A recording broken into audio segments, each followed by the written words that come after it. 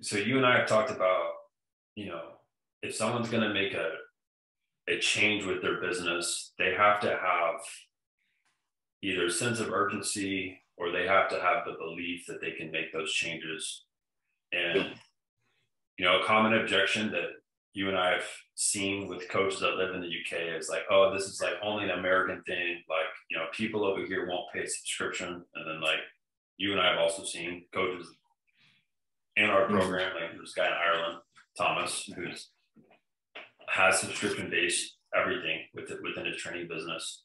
Yeah. Like, if someone's belief is low on switching how they run their business, if they were on a call with you, what would be like a piece of advice you would give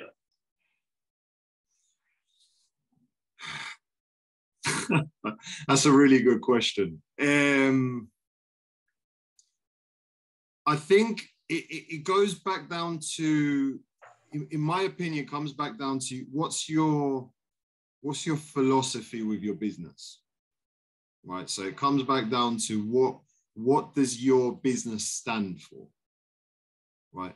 Because if someone asks me, right, Leo, what does your academy specialize in?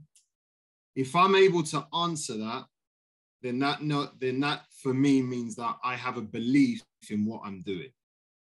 A lot of the coaches we speak to, you ask them, what do you specialize in? Oh, I specialize in one-to-one. Oh, I specialize in group. But they don't narrow down exactly what problem they solve for clients. So if you're not solving a problem for your clients, then your clients will never really be able to trust you, I believe, when you make the transition with your business. Right.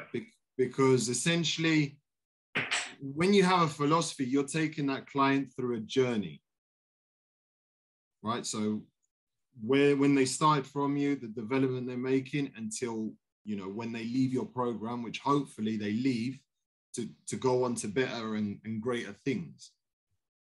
But if that client has a belief in what you're offering, then when you transition your business, whether that be you're transitioning the structure of the program or the payment system, then it's a no-brainer for parents. Parents will be like, okay, that's fine, we'll do it.